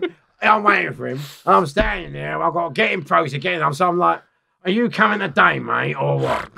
So I'm thinking, who is this mad prisoner talking to? Bit like. So anyway, I've said goodbye to the missus and walked into the reception. I thought, I hope I don't see that geezer when I walk in the prison. Lo and behold, Trust me, it wasn't easy. It wasn't easy. Lo and behold, all of a sudden, Mr. Fish has walked in. He's gone, hello, mate. And I just put my head down and I thought, oh, God. Hello, mate. I'm the induction orderly, yeah? And he's like that. Yeah, I thought, oh God, I've been staring at this geezer. I've asked my missus if he wants to fight, and now he's got to show me around the prison. I've got to walk around the whole prison with this guy. And I thought, oh, here we go. So we've walked into the prison. And he's shown me around the prison. Yeah. And we got back to the induction wing, which is the first wing that you go on. And all of a sudden, he's mad as a hatter, and I thought, all right, he's nuts, whatever. He's showing me around. And all of a sudden, he said, wait there a minute, mate. He said, I just got to go and see this fella. And he's walked over to this big black guy with a beard. He's gone, hello, mate. Crash! And I've looked around, and I thought, what the fuck's going on here? And when I say this guy was about 3 times the size of him, and he's flat out, knocked Spark out on the floor. Right? And he's come walking back over to me, and he went, right, now it's time for your induction. And I'm looking round. Is this geezer for real? I said, what happened there, mate? He went, don't worry about that. He said he was picking on someone that was younger than him. He said he thought he was hard, so I knocked him out. I said, okay. I said, what cell am I in? He went, opposite mine. I went, oh, no. Oh, no. But I didn't know he was gay. I didn't know who he was. Nice ass. We got talking, and we got to find out that we knew the same people. Yeah. Obviously through my dad and stuff like that, and the people we know. And so we got talking. And Don't make him out like he's a villain. Listen to this, I'm telling you now, yeah? I used to go out every weekend. We used to go out every weekend, right? We used to go every weekend. You know, don't make him out, yeah? So anyway, we used to always bring back the gear in it, have a little party in there, innit? You know what I mean? Anyone's been Spring Hill, you know the coup, innit? So every time we went on a town with it, they would know, innit? Yeah, the cover's coming, or the E's are coming, whatever. What was that mad drug they give us, that THBC one you was on? 2CB. Is that where it's? Oh, mate, don't go there. Do not go there. definitely not. So anyway, Crash, yeah? Fish on 2CB. Can you imagine that? Mate. Stop it now. Oh, this is nothing. Stop it now. So anyway, you crash out your father, you listen to you, he's like, he ain't no hard man, listen to this, yeah?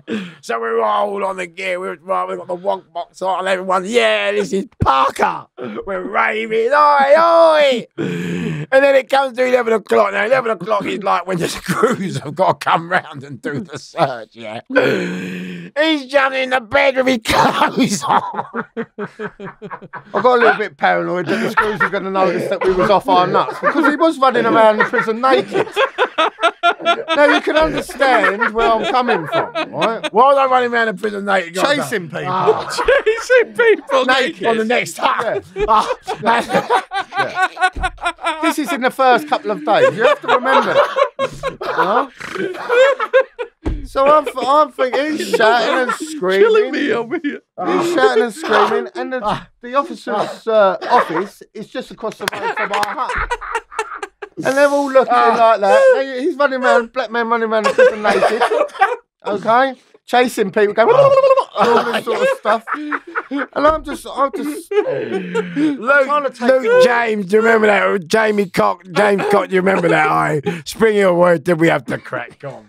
So I got a bit paranoid that the screws obviously noticed the noise and noticed that there's a black man running around naked, and I decided to jump in mid-bed because I know they're coming. He shit himself. And I hid under the covers because I was all paranoid on this drug. And I'm running in going, they're coming! They're coming!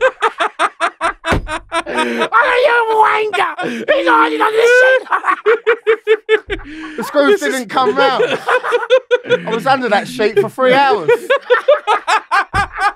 3 hours. 3 hours. Yeah. Tell them what the screws said when they come out about the noise. Remember when they goes to be all brown? We're over there and we can hear your voice from over there. What's going on? What's going on? What is going on, Gov? What is going on? Nothing going on here. He goes, keep it down. Yeah, so because Fish is on the wing, he's inductional. They didn't come across, but we had a good time. We had a very good time. We're having a good time right now. This is what podcasts should be about. Mate, it's not my ways, when people having fun. Yeah, when people moan about prison, that's what I'm saying. It ain't prison to us. We have to laugh, to crack, and it's hilarious. I mean, I was right. So before I was induction orderly, there's a fella. Before I'm an induction orderly, yeah, there's a fella. And this fella, he was the induction orderly. So he's promised me that when he goes, he's going to give me his job. And I've been inducted to every nigga going. I'm very good at it. All the prisoners will know, and the boys have been to go.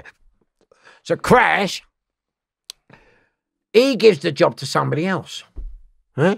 And something. Wait, let me start. Before I start, this guy was very bad news with all the lifers and all that. Everyone had the other proper fucking screwboys. You know what I mean? Like this, when I'm inducted, I'm not screwboy. We're still one of the crew, yeah? So what he done, Crash out your fire, he promised me the job. But what he's done, he's given the job to somebody else. So I thought, right. So when you get done for fighting in a DK, you get kicked out. So I've got the brick and I thought, you know what, I'm going to get this cunt. So all, what was the Colombian geezer? The big cocaine dealer. No, I don't know. Anyway, Escobar, wasn't it? No, the bigger one.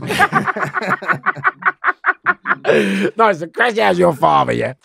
Oh, I forgot his name. He said to me, oh, Fish, don't do it. You get kicked out for me. Please, don't do it. Don't do it. Yeah? And so I go, oh, I promise you, my mother's lying. I won't do it. 10 minutes later, I'm panicking. I crash. I break this window. So the screws have come to him now, yeah? And the screws are on Crash. The screws are on Crash. Like, they've took him to, what's that near across the road? Grendon. Oh, yeah, Grendon. Grendon. They took him to Grendon, yeah? So Crash, I took him to Grendon, and now I've got the job. You know what I mean? So Crash, later on, I go to Ford. Oh, no, hang on. Let me tell you how I got fucking... Tell him. You tell him. No, you tell him. All right, Crash, how's your father, yeah? I'm trying. My pals, Barry Boy, fucking... see all their names, I can't say. Terry Joe's boyfriend, Gocha, all the boys, all the Ronan, all the Brighton boys, yeah. So they all say to me, Crash, how's your father? Move down to Brighton. Oh, it's a city there, guys, it's a city. So anyway, I thought, all right, let me move down to Brighton, get away from London. So I'm trying to say to the probation server, oh, look, I've got a coke problem. I can't go back to London. If I do, Crash, how's your father? Yeah, it'd be devastating for me, yeah? So Crash, how's your father? They sent me to Kingston hostel, yeah? I'm home leave, yeah? So I go to my pal and I go, right, give me a gram of gear. All right? So he gives me a gram of gear. I go back, I'm sniffing up all this gear on purpose, yeah, to get. So I'm just about leaving, but I was so good at prison. I go, you ain't got to have a test. I went, no, you forgot to know. Test me. Yeah? I wanted to see if the gear was good anyway. I'm right out, you know what I mean? So I'm Crash, how's your father, yeah? I've gone back to Nick and I've gone to Lee. And they're like, listen, mate, I've had a drug test, yeah? And it's positive. He went, why? Why'd you done that? Why you done that? I went, mate, don't worry about it. Watch this. So anyway, they call me up, yeah? They say, Mr. Fish. I said, yeah. Can you come to the adjudication room? I said, yeah. They said, okay, Mr. Fish, you've tested positive for cocaine. Do you want confirmation? I thought, yeah, I'll have confirmation. I want to see what percent it is in case I got knocked. So anyway, 2 weeks later has come by and they've got confirmation. Now, you have to understand, in prison, if you get a drug test, it comes back positive, that is it. You are guilty. There's it's in your system. There's nothing you can say that can be it. That's it. You're guilty. So I've gone in. And they said, oh, hi, Mr. Fisher. Okay, it's come back from confirmation. It's positive. And, right, how'd you plead? I went, not guilty.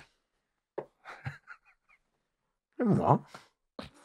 not guilty. Not guilty is unheard of, Mr. Brown. I said, what? I said, yeah, well,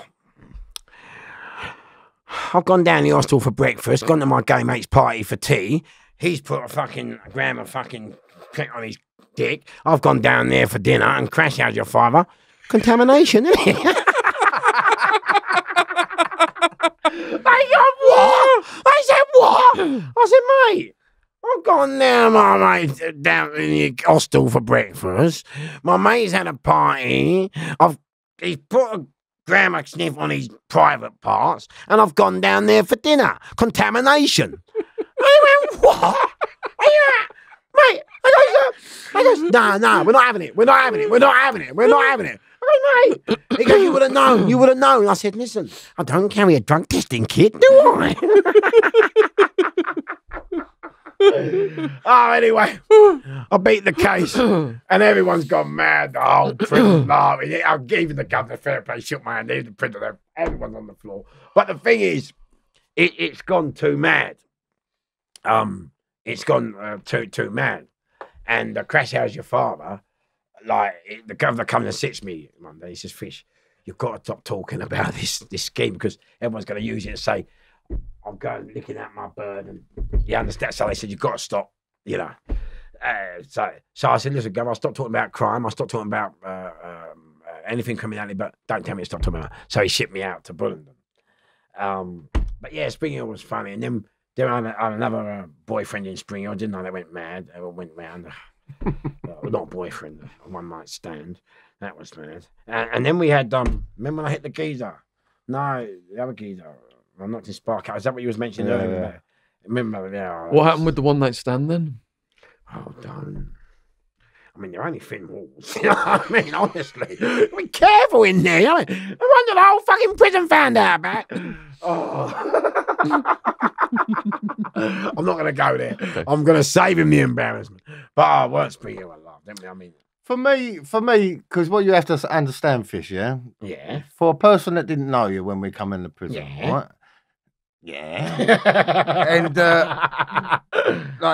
I met you on that first day, right? And I didn't really know you on that first day. The second day, okay, I went down to the field next to the gym, where everyone ran around the field, yeah? And I was standing with one of my mates that come from the Mount with me. I said, how mad is that Mr. Fish? How mad is he? He said, he's proper Fruit Loop, isn't he? He was going, yeah. He said, but we have to understand, he might be gay, he might be black, he might be mad, but he's one hard colour. I said, okay. I see him knock someone out the other day. He said, you see him knock him out? He said, well, look what he's doing right now. And no word of a lie, Shaun. He was punching a tree trunk, right? And the bark is flying off the tree trunk. And he's going, yeah, ga, ga, ga, ga, ga, ga. And I looked at my mate and I said, what is his problem? What is his malfunction? He said he just don't give a shit. And that's what I liked about him, that he didn't give a shit. But yeah, for me, it was. We had toilet rolls in socks. Was that a punch bag? Yeah. No.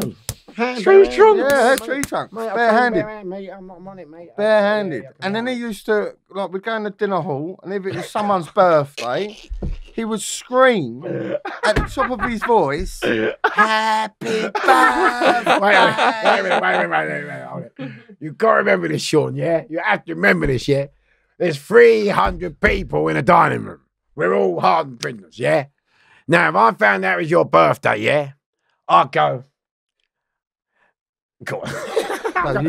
Happy birthday to you. Happy birthday to you. Happy birthday, dear Lee. Happy birthday to you. Everyone give it up. Hip, hip. Hooray! You'd be cringing like that. Standing on the table. But you got to remember, there's murderers in there, there's hardened gangsters in there, there's every type of walk of life in there. And everyone is cringing because this guy's on top of a table singing happy birthday. But they're all singing it in there and everyone out there. But everyone's birthday goes, oh, don't do it to me. But when we done it, they loved it. I mean, can you imagine 300 prisoners singing happy birthday to you? It was class. It was absolute class. And they were funny times, weren't they? Listen, for me, it was. I know you're not supposed to enjoy prison. Mate. I know you're supposed to learn your lesson, if you like.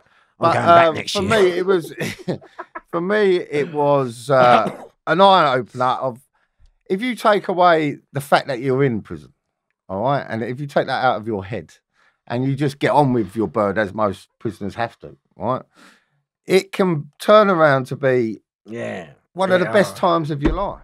The camaraderie, the gallows humour. It's all the men together. It's the laughs that you have. I mean, do you remember racing on the floor polishers down the hallway? Having races on floor polishers. Do you remember that? Mate, don't worry about the fun fair. Go to Spring Hill. But yeah, things like that. But just oh, mate, to have such fun, such a laugh, and it was mad. It was mad on a scale that I've never seen in prison before. Yeah, I mean, I've done quite a bit of bird myself, but I've never had such a good time in prison. I'm really honest. And it's who you're around, isn't it? It is who you're around. Yeah. That's why I wanted to bring him on this part here, just to, you've got people got to see, like, with prison, it's not prison to us. For us. We enjoy the experience. We had the best. Look, we've been mates now since we come out. We're always having a great laugh, I had some of the wickedest laughs in there. Remember, I used to run around with one arm Mark. Remember, he had one arm. Remember, my helmet, I'd be running around, he'd be running behind me with one arm. But yeah, it was just mad, and like I said, there again, we took care of the bullies. Do you know what I'm saying? And that's why you got kicked out, really. It wasn't because of what you kept saying. It's because you had the influence over the whole prison. Yeah. And the whole prison listened to him.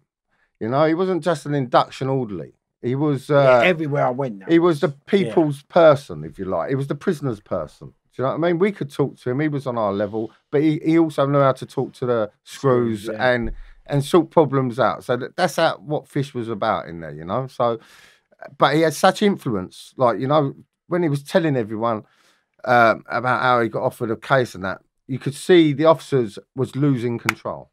Okay, it wasn't. And now you tell me. But that's what they didn't like. They were losing control. They didn't have the authority then. He had more authority than they did at that point. And everyone was listening to them. So even if they were getting told something from the officers, they would go to Fish. Should we do that? And they go, yeah, we'll do that. Like, otherwise we're gonna have murders. So that. And when he got kicked out because they couldn't have him there, basically. He was too influential, is the point. And when he left, it was like going back to prison. The whole atmosphere changed, doesn't it? It was like going back to normal I had a similar thing. The Aryan Brotherhood were running it, and then the Italian Mafia took over from the Aryan Brotherhood in this building we were at. And it was the best we ever fucking had it. The head of the Italian Mafia was outside smoking with the guards at night, giving them orders. Yeah. If you wanted a cellmate in with you, one of my co-defendants in with my cell. Really?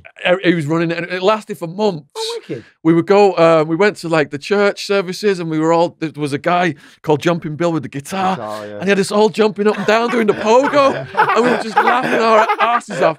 And it lasted for months. You sound like you had a good time as well. Yeah, Shaun. but only lasted for a few months. Oh, yeah. He got rolled up, moved on to the feds or the prison system, and Aryan Brotherhood took back over, and it got moody again. Then it was all fucking. And it's exactly the same scenario. Yeah, and that's in Hard Time if you want to read that. Yeah, exactly the same scenario. So it was like going back to normal prison. I was okay because I was out a couple of weeks later, but.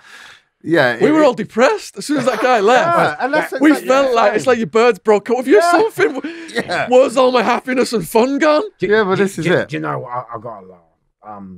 I went out to Elstoke in Bristol, and it's miles away, and I had to go and do an armed robbers course. I've never done anything because they said I didn't have to do it. But Crash How's Your Father? I walked on the wing, and I always say this: my voice will get me killed before my face. The whole wing's banged out, and the officer said, "Oh, this is your." I go, "Oh, thanks a lot, Governor." And all the guy at the door is, "Fish, is that you? Fish?" I go, "Yeah, who's that?" He goes, "That's me." I go, "Oh, hello, boy. Well, oh, yeah, Fish is here, gang, yeah.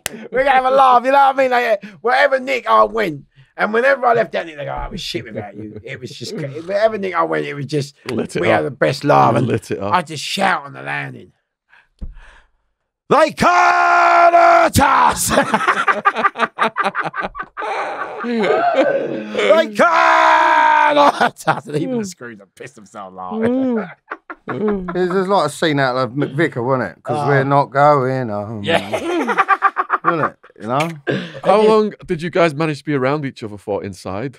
All the time. Yeah. Like over a Right. period He of years, lived next to me. years or what? He lived next to me. Yeah. Tramp. Couple of years. Yeah. No, he lived next to me in the cleaner. I done my nut. We've sneaking each other in. We've crossing it out, looking out. Yeah, it was a good couple of years, and as I say, Couple of years. Yeah, a good couple of years. But Yeah. obviously, I've got to know Fish a lot more as a friend Yeah. since we've been home. I want to hang myself. We've done our bits and pieces, and we've been there, and we've seen it. But for me, Fish is a lovely guy. You know, he'll help anyone. Right, come meet. But he's also a man that you just do not cross, if you like. You know, Yeah, like he you said, can't don't even take kindness for weakness. That's the problem. And that is the problem. You know, they see him joking about, they see him laughing and a bit of a character. And some people take that for a weakness, you know. Some people don't realise what he's actually about. And to all your viewers and that, you know, he might look like he's having a laugh and he's crazy and stuff like that.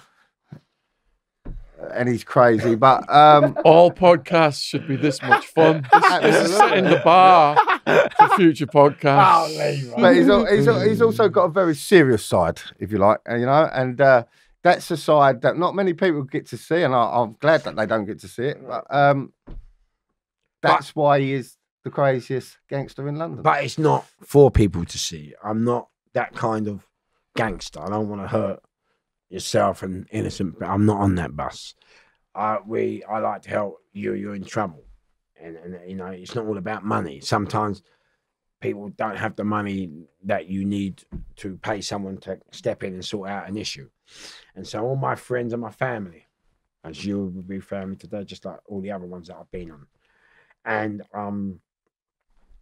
yeah, it's you know it's not about hurting people. It's not about being flash or I've got this, or you know, it's nothing to do with that.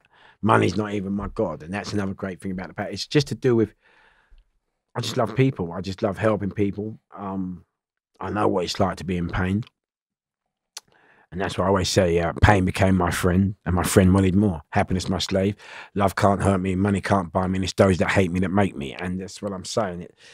You know, they're the rules that you have to be in the game. But it's never even really about me. I never put myself first. I should start putting myself first. On a serious, I should start putting. But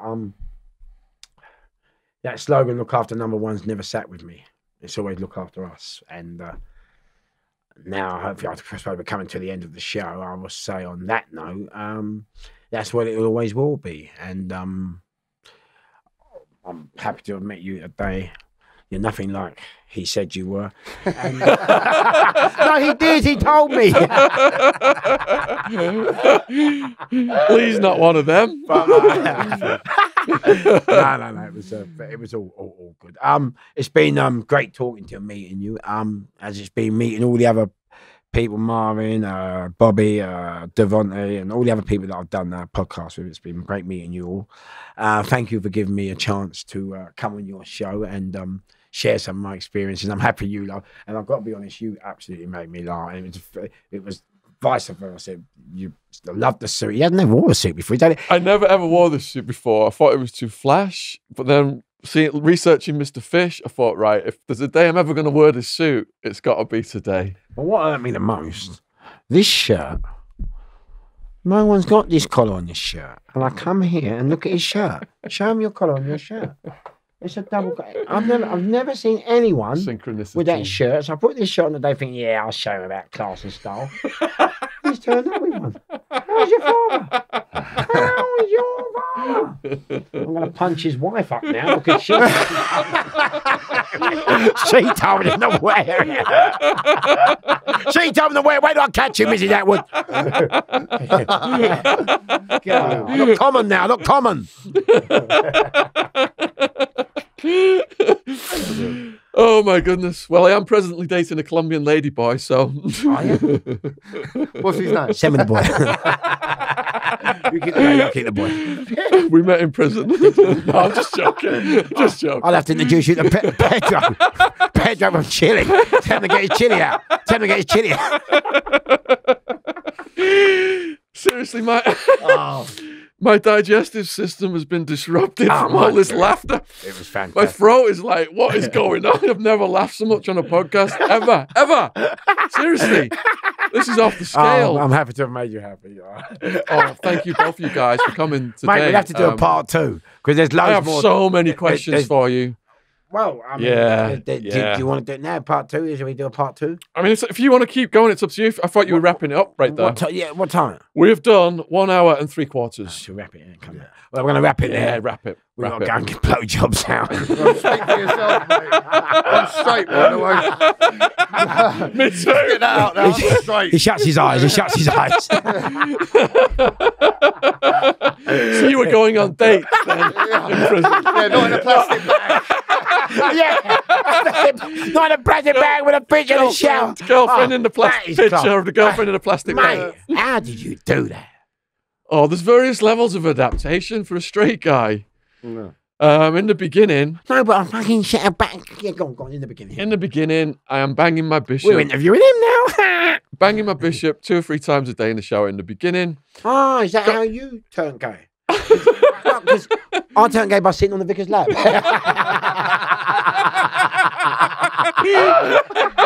No. Oh, Jesus. No, I didn't know it was his feet. Got my missus visiting me. So we're in medium security, getting a little, hugging and kissing in at the end and all that shit.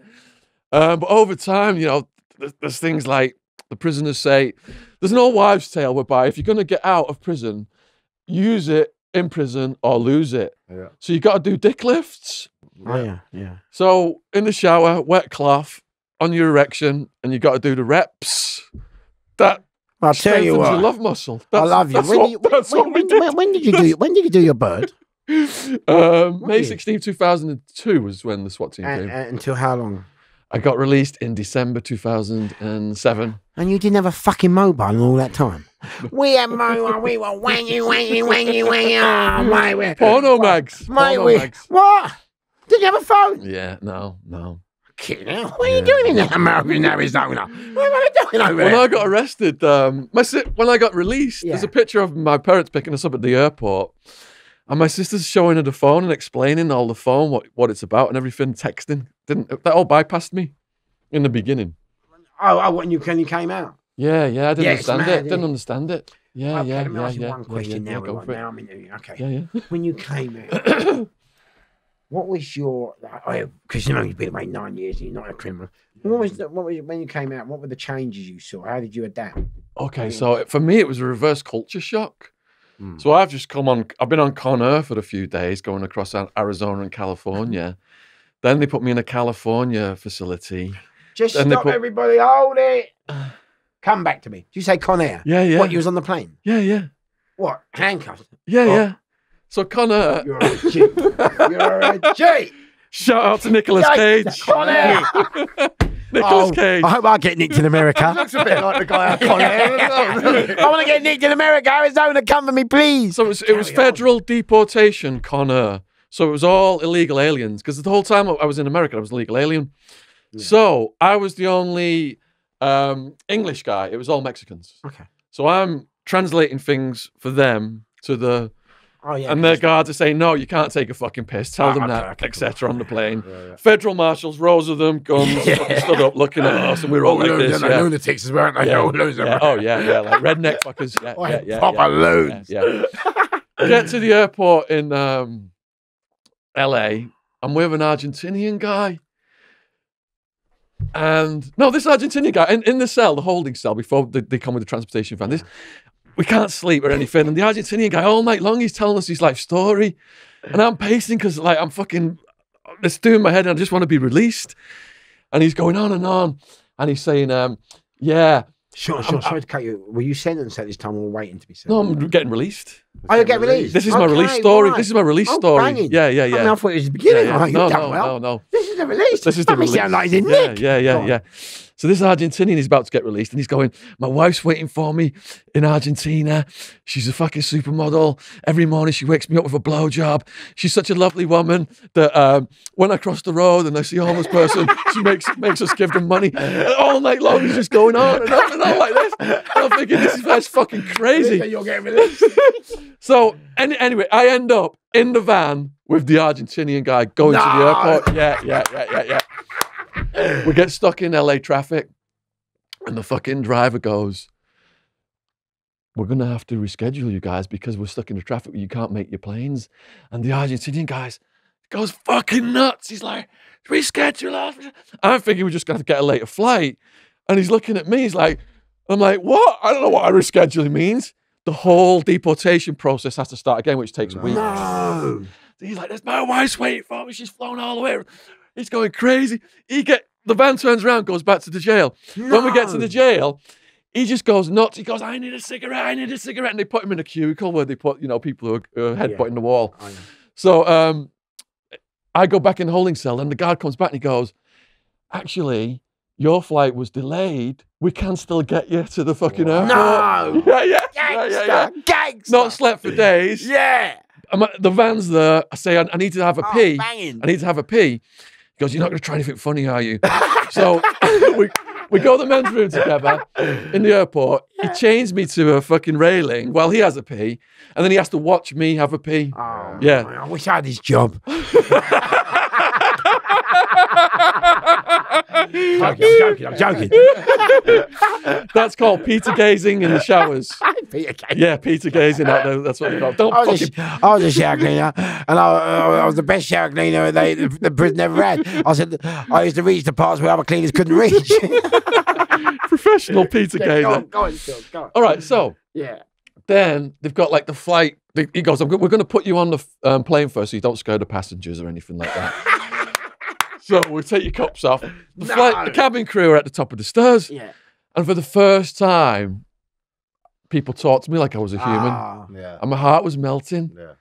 Just like, I don't know what he said, just like, I'm John from London or something, blah, blah, blah. And I was like, I'm not a number, I'm not an animal, all of a sudden. Yeah. So I get on the plane, and all the women are getting on. I can smell like the perfume and stuff. After being around sweaty, hairy men for like six years. You're such a spoiler. But I make a mistake because I'm a little bit institutionalized. Go on.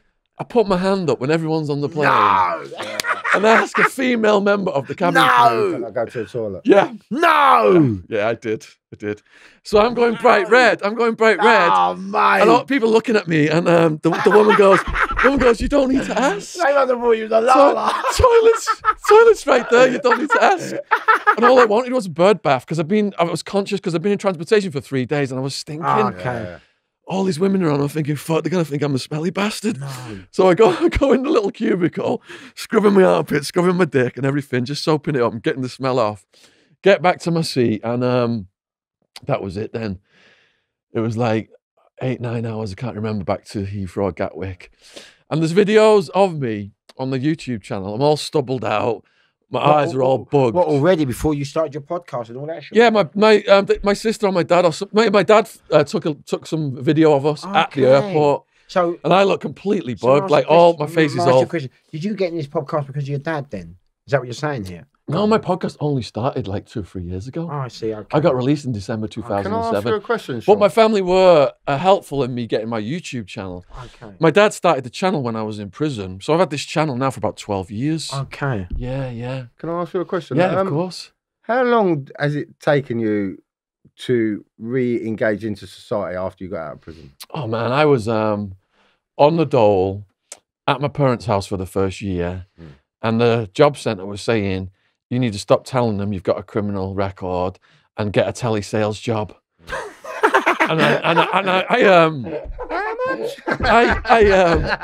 The mental health team. You should say you don't even watch telly. The mental health team, right? Mental health. I told them I've been off a bit of meds in the prison because prison's fucking crazy. And to cope, I had to get on a bit of meds. But now I'm fine. I'm out of prison. The mental health team said, when you think you're fine, that's when you're not. That's grandiosity. not only do you need to stay on the meds, Fucking we're going to have to double them. No. And we're going to bring in this regional district person, the manager, the Romanian, and she's going to find out whether you're just a bubbly eccentric or you're seriously mentally ill. Yeah. So they brought this Romanian in, and they were threatening to do home visits and blood tests and all this shit. So it was all going wrong for me. Yeah. I thought, right, I'm going to move in with my mate down south. So my mate down south, DJ Hot Wheels, Manchester lad, but he was one of my ecstasy suppliers out of LA. Yeah, go on. He was doing raves out there. He did some stuff and ended up in the feds, transferred to Wandsworth. Oh, wicked. He got released a few years before me. His prison was a few years before me. Ends up living in Guildford. He was in a halfway house first, but then thought Guildford's nice. Let's get a house here. So he ends up in a historic cottage here. So I'm on the door at my parents' house, and Mike, God bless his soul, he's like, come and move in down south with me.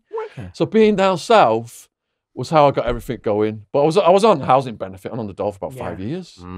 But how did, what I mean when I say integrated back into society, because for myself, it took me a good 2 years just to even be able to live like an outsider, if you like, even to be able to stop having that paranoia, to stop looking over your Even shoulder. now, I prefer to sit with my back against the wall in a pub or Do a you restaurant. suffer with anxiety? I in did. crowded places. I was on drugs because of anxiety in the very beginning. That's why I did ecstasy and meth and speed and all those things, because I didn't like to be around people. I was shy as a teenager. No So on wonder the you drugs, was anxious. He took them all at once. on the drugs, I was wild party animal, and that's what people saw. But inside, I've still got that shy anxiety, and that's why I tell people, I was never a gangster. I was a nerd who had gangsteritis. I'd watched too many movies like Lock, Stock, Goodfellas, Scarface. Let me ask you a question. Taking you back. I mean, you're here talking to us, and we're talking about prison now. Yeah. And like your stories, it really interested me because, like, what was an American prison like? I mean, it's not us, everyone on the podcast talking about English prison, this, that, and the villa. I've got videos of the guards in Sheriff Joe Arpaio's jail, Maricopa County Jail, Phoenix, Arizona. I've got videos of the guards murdering mentally ill prisoners. You're joking. I've got a video of an Aryan Brother gang member murdering another gang member in there who's refused to beat someone up. But how do you get videos? Because there's cameras everywhere, and when people die, the family members of the victims sue and force in federal court for the state to release the footage. And what, did they release that to you? Yeah. No, they released it to the news stations, and I took it from them. Okay, Yeah, so Aryan Brotherhood gang member. Yeah, go on. It shows. Is that why you shaved your hair? Well, that helped me actually. Keeping it shaved helped me. Yeah. Go on. So Peter Van Winkle, I think was his name, was the AB guy. And the guy, what he'd done, he'd refused to beat up a gang member. So you see the AB guy just fucking stomping on this guy's head and neck for like 10 fucking minutes, smashing his head into the concrete for 10 minutes. Guards still haven't responded. This is the security camera. They're supposed to go in and stop it. 20 minutes in, the guy's well dead. They're still not responded. Did they ever come in? What happens is he fucking brings the corpse out of the cell right in front of the camera on the balcony, like that, like he's trying to show it off. Yeah, no, but I do, yeah. Tries to throw it off the balcony then. It gets stuck in the railing. And he just starts fucking kicking it over and over again. Wow. And he yells at the people downstairs, you want to see this bitch fall or something like that. I mean, everyone thinks we got a story, but your story must be mad. What I experienced, what I saw, yeah. But my co-defendant, you mentioned about people dying. He just died. It was his funeral just before Christmas. My best friend from childhood, Wildman, 28 stone. Wildman from childhood had red dots in his head telling him to hurt people. You would have loved this guy. When Wildman got released, he goes to the mental health team in my hometown Widnes and says, look, I've got red dots in my head that have told me to hurt people since I was a kid. Wow. They said to him, you don't need any medication. You're normal. You're just making this up to try and get benefits. Yeah. And he was fucking crazy. Yeah. He was a good man to get arrested with. Before we go, I had to... Sean, before we go, and I say this last part. Yeah. Can I interview you? Of course. Oh, gangster. Mate, totally. Wait, you should be interviewed, not me. But one thing I want to say about You're very modest. One last thing before we go, I'd like to say before we go, You know, you said your doctor said to come out about hearing voices. Well, Yeah. one day I had a fight in Wandsworth. Kicked right off. And the screws had dragged me down. I've had a fight with all the screws. And what's happened was, Crash, what's happened? Last one before I go, I was like, what's happened? My cellmate, I'm a young cellmate, and I put all the newspapers in the window. So it's very cold, we've got no windows. And Crash, how's your father? I put the newspaper for insulation. I come back from exercise yard and Crash, all the newspapers on the floor. You know when they do the cell searches and all that, yeah? So, so I ring the bell. Remember, I'm new then. Now, these nonsense, it's at the beginning of this sentence, 2-6, they don't really know me like the old school officers do, yeah? Like, I'm just new, I'm just coming on. So this black officer, black officers now, innit? And we come up in the world. Black officers. And so Crash, he come up and I said, look, mate. He goes, why are you ringing the bell? So I said, listen, mate. I said, taking all the insulation out. What's wrong with you? You're taking the pisses for you. He went, you carry on and I'll take you down the block. I said, you know what, Gov? You will take me down the block, but trust me, it will be a war. So we left it at that. A week later, my cellmate, something's happened, and he's jumped my cellmate. So I've gone on and I said, mate, to my cellmate, look, relax, right, don't. And he's the black pin was there, fuck off, fish, fuck off. All right, cool. So now I'm in there now and I'm fuming. So you know the glass with the wire in it? Because I train on the bare walls, I've gone crash and put my hand through the wire, and it's cut on my hand. So they've taken me on down to the ones. And in Wandsworth, they used to have a circle. It was called the star. And if you walked on that star, they ironed you right out because you could see all the wings. And I've been in there, yeah. So what happened was, crash. And I'm now walking. I've seen them take my cellmate. So I'm going, right, picking on that fucking kid, you cunt. What, you want to war? I said, come on in. Let's have the fucking war. So crash, I'm on it now. They're blowing the whistle, the alarm. You know, the alarm goes 3 times when it's on now. Oh, I'm having it. They're all falling over. They got me down. I'm locked up round their legs. I'm dead. They smell. So anyway, when the old screw comes, I knew he went, Fit, do me a favour, mate, please, for me. Come on, son. I'm all right, Mr. Morris. Sweet, let's do it. So I've gone down the block. So I go, yeah, come on in, you come. Let's do it. So I took all my clothes. I said, right, I'm fucking ready now. Let's fucking get us down here. I'm in there, stripped off body. Let's fucking do it. Come on, when you're ready, come and get your gear. Let's fucking do it. And an Indian doctor came. And he said, he goes, are you all right? I goes, who's that? He goes, it's the doctor. Yeah, I said, what do you want? He went, are you okay? I said, good, I'm fucking okay. He goes, are you hearing voices? I said, yeah. He said, whose? I said, yours.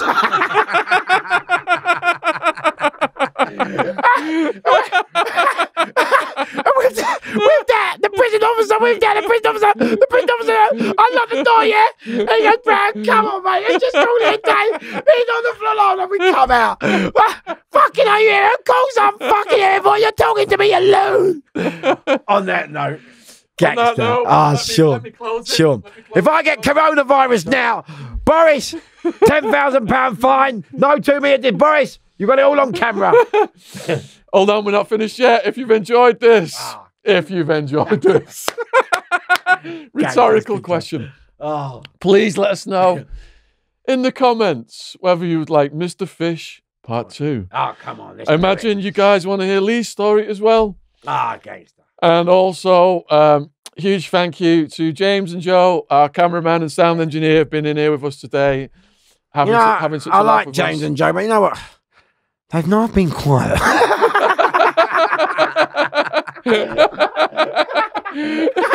That's a unique skill on a momentous occasion. Years of training, right? Years of training. Huge thank you to all the new subscribers. Subscription logo is down there in the corner of the screen. It is free to subscribe. Huge thank you to all the new subs as well. We've really been surging forward lately. And in the description box are links to our socials, donation links, and everything else. And holy shit, man, I have never, ever laughed so much in my life in a podcast. Well, you obviously haven't looked in the mirror.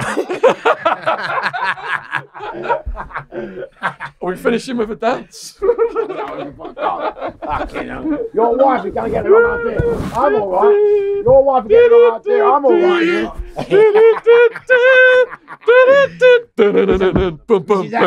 I'm all right with it. I just hope you are.